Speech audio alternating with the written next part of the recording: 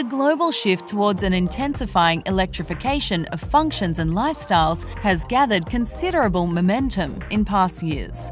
It is considered today to be a megatrend of the new century, one that accelerates the energy transition, but also involves some risks. This session explores the limits to mass electrification. How about industrialized and developing countries? And can electricity replace today's heating and cooling technologies?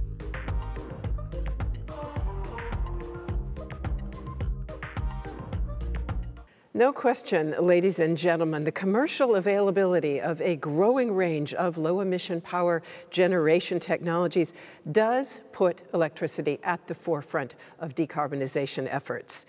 But does that make the future all electric, as is sometimes claimed, or does it overstate electricity's contribution and risk obscuring complexities and trade-offs? Those are some of the questions that we want to explore with 4 expert guests. And as always, our time frame is quite tight, so I'm going to keep the intros short and also ask all of our speakers to please keep your answers as brief as you can. 2 minutes would be very helpful because we really don't have much more than 20 minutes all told for this session. And I'm very pleased to welcome Professor Chems-Eddine CHITOUR, the new Minister of Energy Transition and Renewable Energy in Algeria. Also, Professor Claudia KEMFERT is with us. She is head of the Department Energy, Transportation and Environment at the renowned German Institute of Economic Research, DIW. Great to see you again, Claudia KEMFERT. Alix CHAMBRIS is joining us. She is Vice President of the Group of Public Affairs and Sustainability at the global heating systems manufacturer Viessmann Group, which is headquartered here in Germany. And I'm very pleased to welcome Dr. FINKEL, Special Advisor to the Australian government on low emissions technology, and until last year, Chief Scientist of Australia. Also great to see you again, FINKEL. So let me begin with an overview and ask all of you to help us look at the reality behind the electrification hype. And I'll start out with Minister CHITOUR, please. And Algeria is, in fact, one of the big African countries, an important natural gas exporter, of course, and it also has enormous potential for solar power production and export of that power. So do you think that by 2050, Algeria could switch its energy model, which heretofore has been based on natural gas, over to one based on solar power and green hydrogen? Thank you. I kindly thank the organizer of the Berlin Energy Transition Dialogue for the invitation to the impressive conference. Among many countries around the world, Algeria has proven its engagement in an energy transition.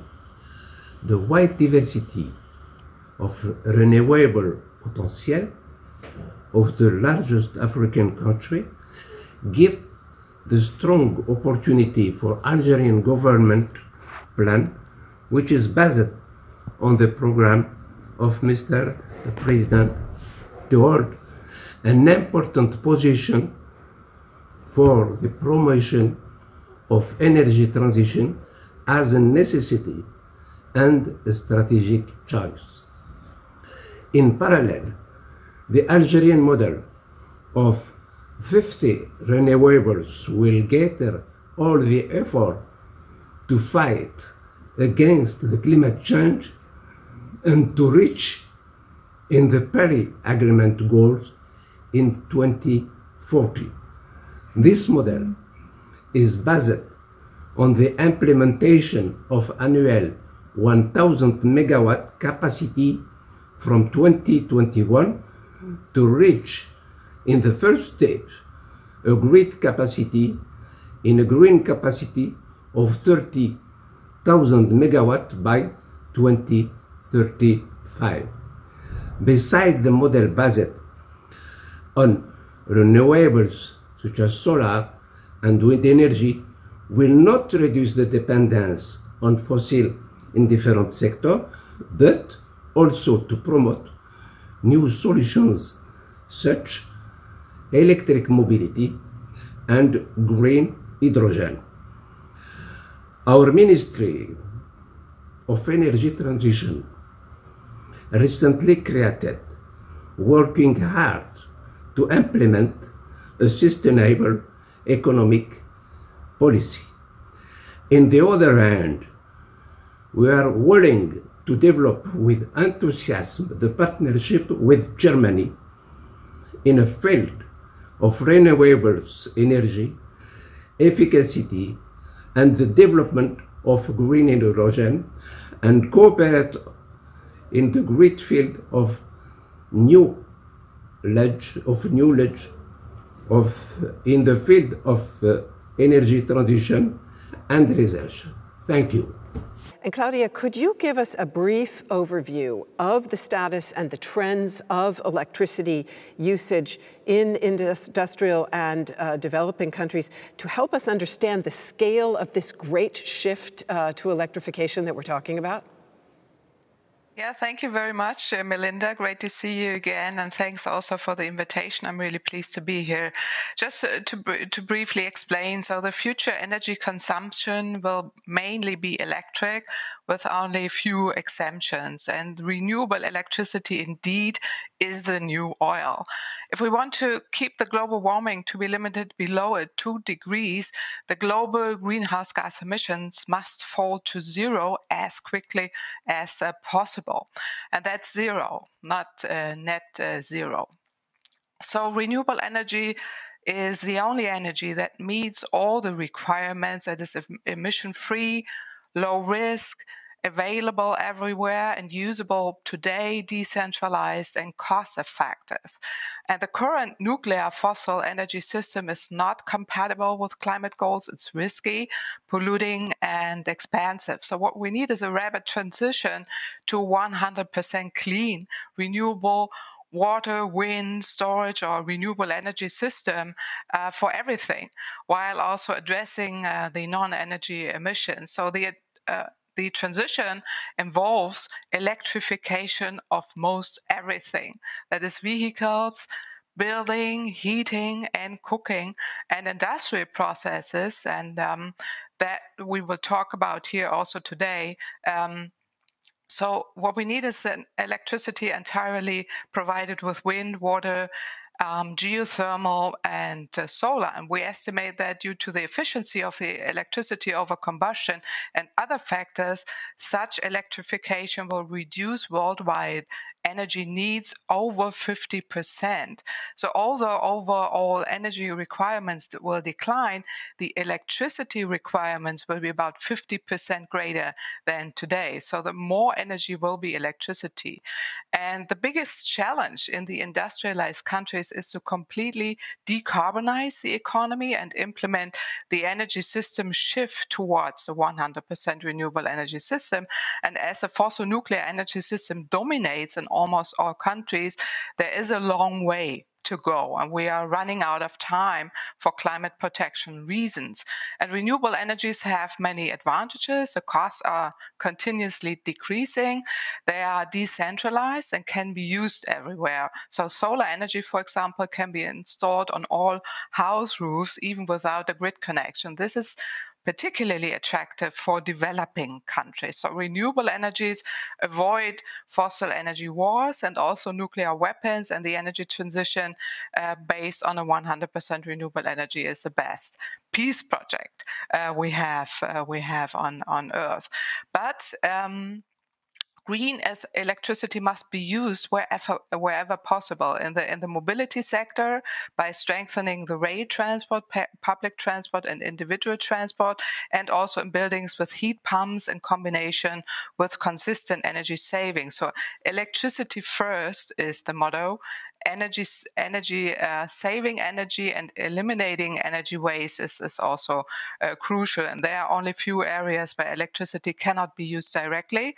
That is heavy transport, outside of trolley trucks, where green hydrogen or synthetic fuels, that means fuels produced from green electricity, will be used. And just as for example, shipping and air transport as well, and heavy industry, especially the production of steel and metals, where coal, CHP have to be replaced. And green hydrogen will have to be used there too. But it's really important that we talk about green hydrogen, that it's really green, that is produced with green electricity, because all other colors are either too high in emissions or use unsafe processes such as carbon capture and storage, and thus environmental hazards, inefficient, cause high costs, or exclude high risks from enormous and expensive technologies such as nuclear. So hydrogen has no role to play in the heating sector or in cars, but hydrogen must be produced with green electricity, as it loses a lot of energy in the production and uses process. So hydrogen is not the new oil, so renewable electricity is the new oil. Thanks. Thank you very much. And let me go straight to Alix CHAMBRIS. So we just heard there from Claudia KEMFERT, yes, the great shift is happening. We're looking at a mostly, if not all, electric future. What does that mean for you in the heating industry? Will that change transition strategies in the building sector? Thank you. So we agree that electrification will play a huge role in helping us to reach the net zero targets in buildings. So we will see an increasing electrification of space heating, and heat pump for sure will be the big winner of the energy transition in buildings. Yet to come to the title, Panacea or Headache.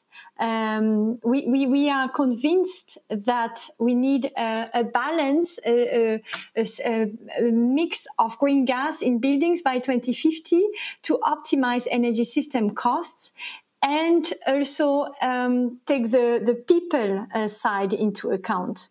So let me summarize the 3 reasons why we believe that green gases will still play a role and must play a role in buildings in a net zero economy.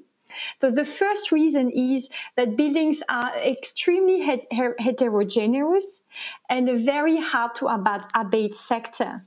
And one solution does not fill all the different building types and taste of people and purchasing power. So we need to add as many decarbonizing options as possible to meet net zero by 2050. The more options are on the way, the higher the likeliness that we meet the target. Another reason is social acceptance. A one-size-fits-all doesn't fit the people preferences and people choice, and again, financial power. And finally, the most important reason why we believe that a full complete electrification of building stock is not the right way, it is the energy system perspective. So we have to remember that space heating, especially in Central Europe or colder region, is extremely seasonal. And in the winter time, the heat demand will increase close to 3-fold or more, meaning that you need to supply this heat demand also in the winter time, where often you have sometimes no wind and often no sun. So there is really this energy security approach to have in mind, and allowing a share of green gas to coexist in the building stock by 2050 reduce the energy system cost, it reduces the need for backup generation capacity, it helps us to optimize the size of the electricity grid, and overall, just to take the example of Germany, if you take the Dana Light Studie, it was calculated that you could save on a yearly basis 11 billion euros just by allowing a smart dose of green gas to coexist next to electricity in 2050.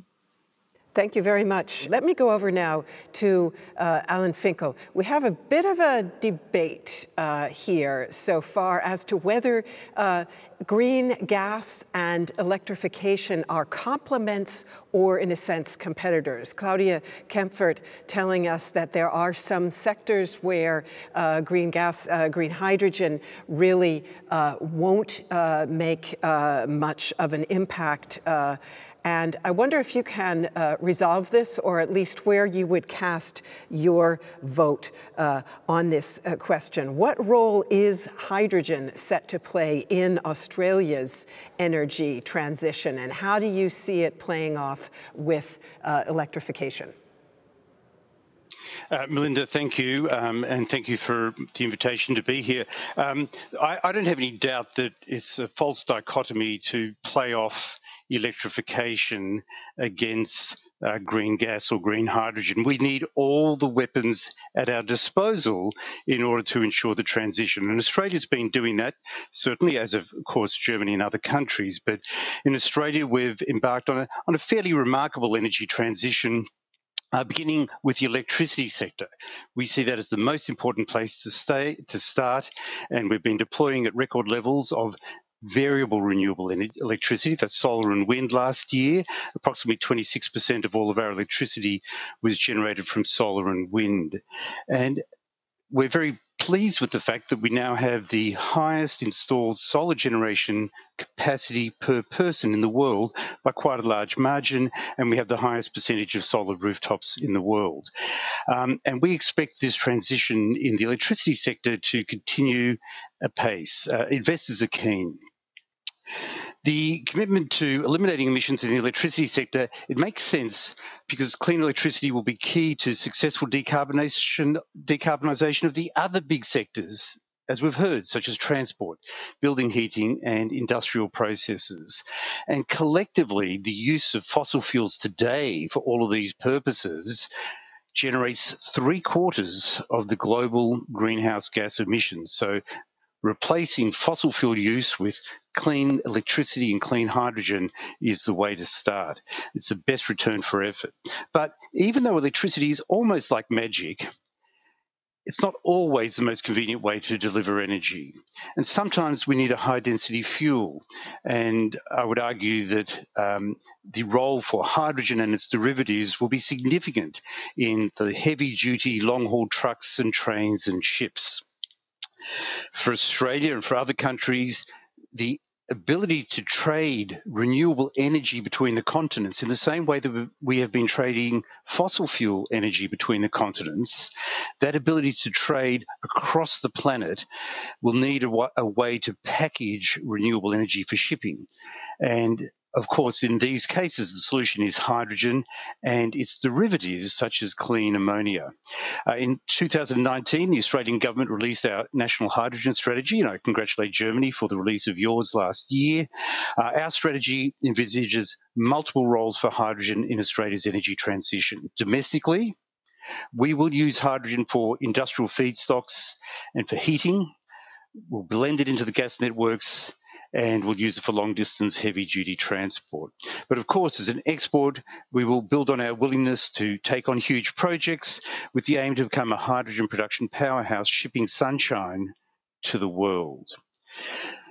We're not stopping there, though. You need to use every tool available. So last year, I had the honour of leading the development of Australia's low-emissions technology roadmap. And in that is our first instalment.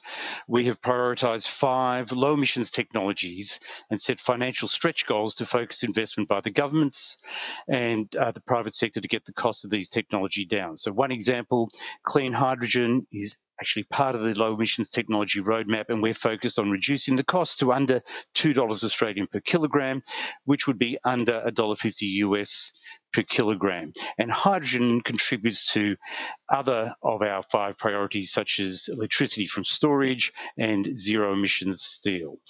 So to finish, let me say it's clear that Australia, we see clean hydrogen as key to the transition to zero emissions across the economy, but as a complement to electrification. And together, clean electricity and clean hydrogen, I think they are the panacea. Thank you very much. And I know that Australia is, in fact, involved also in a green hydrogen cooperation with Germany. So many thanks to you. Ladies and gentlemen, we are really actually already out of time. This is a very short session. I'd like to ask each of you in one phrase, literally less than 30 seconds each, to tell me what you see as the biggest challenge to this complementarity between electrification and green hydrogen. You've all said we need to use all the tools in the toolbox. What's the single biggest challenge? One phrase only. Claudia, KEMFERT?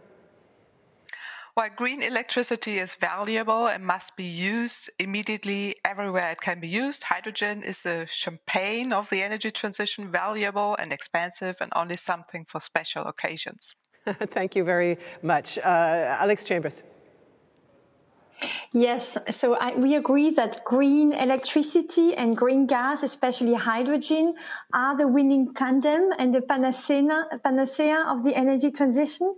What we would say is the biggest challenge is to secure that the space heaters in the EU building stocks and global building stock are ready for the changing gas mix. And for us, ensuring this hydrogen readiness of space heaters is a no-regret move. Thank you very much. Alan Finkel, one sentence if you would. For a complex economy, we need to have multiple solutions at our disposal, so we shouldn't pick winners. What we have to do is focus on the emissions of carbon dioxide and greenhouse gases into the atmosphere rather than choosing and focusing on favourite technologies. It's emissions that count. Thank you very much to all three of you for this very succinct, very, very interesting exchange. I appreciate you being with us and also your patience with our very short time frame. Many thanks.